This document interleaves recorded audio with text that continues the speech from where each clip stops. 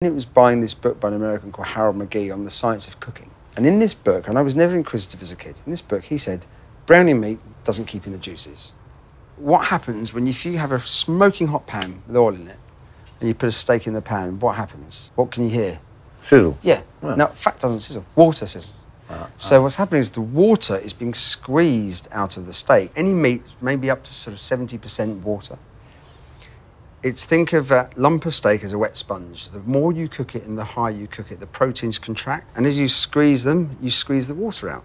So that's why a well-done steak is 35% lighter than a rare one, and all the water's come out of it.